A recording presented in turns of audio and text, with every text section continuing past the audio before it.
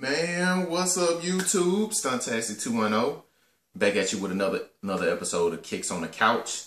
And in today's episode, I'll be going over the Opulence KD7 from Nike ID. Getting into the inspiration behind the shoe actually came from two films growing up. Coming to America, which was immensely popular back in the day.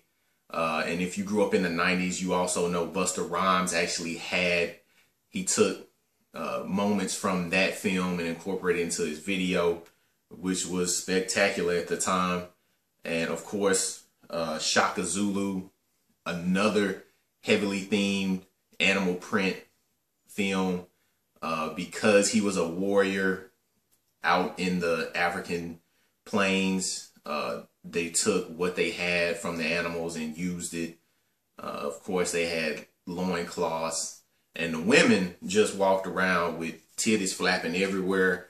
I was 12, 13 at the time, so I didn't know what to expect. The movie came on regular ass TV.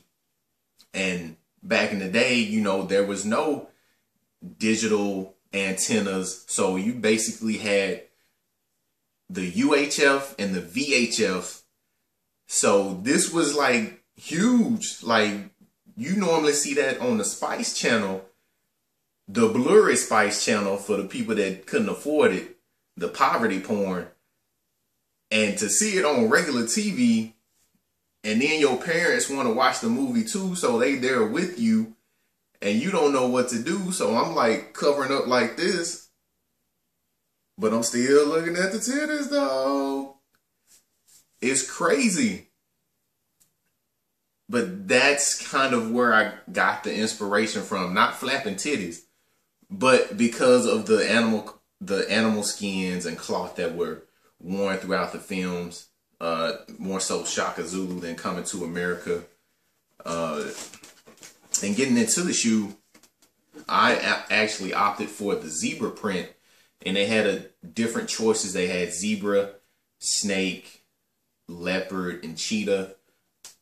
I opted for the zebra print, which turned out to really blend well with what I wanted to do. I wanted to just do a simple black and white color scheme. And I thought this would just set it off. And I didn't want to do zebra print over the entire shoe, even though it's called Opulence. And that means like great wealth. Just in abundance. And I didn't want to do that, so I just left it pretty much just on the toe box. And normally where there's hyperposit on the rear of the shoe, I chose leather, also with the leather strap. And then you got the suicide wrist red liner. And actually the liner is perforated leather, so your feet won't be smelling like a funk box. Which is really good because Nike, they beefed up the options with this KD7.